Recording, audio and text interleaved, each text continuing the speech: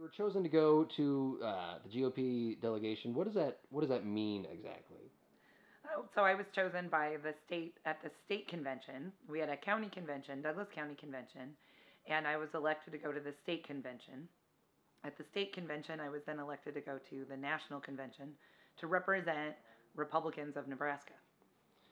Is there a Has there been an agenda established of what Nebraska GOP wants to bring to the national convention or anything like that yet? I mean, are there ideas that you hope to bring to the national convention? Well, I think we have our own platform. I know that here in Nebraska, the Second Amendment means a lot to us.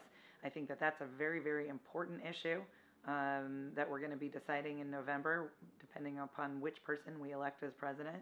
Um, I also think the nominations of Supreme Court justices, who's going to be on that court, anywhere from 3 to 5 appointees by the next president. That's extremely important. And what do we want to see, and who do we want to see appointed to the Supreme Court? Those appointees, so our next president really could fundamentally change our nation, depending on who's appointed to the Supreme Court.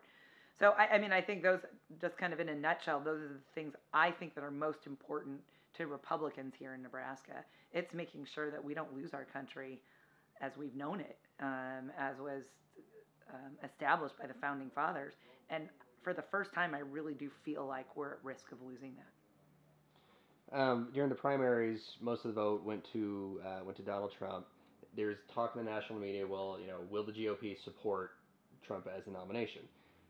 Any kind of talk like that within the Nebraska GOP? I mean, with so much of the vote going towards him in the primary, it seems like Nebraska GOP has kind of made up their mind. We have.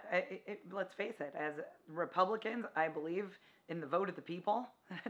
That's what our country was based on, and I appreciate the fact that our party does as well. We don't have hundreds and hundreds of super delegates like the Democrats do. We really allowed Republicans, registered Republicans, to choose the nominee.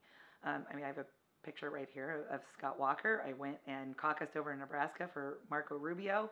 I was on Carly Fiorina's leadership team. I thought all of them were excellent candidates.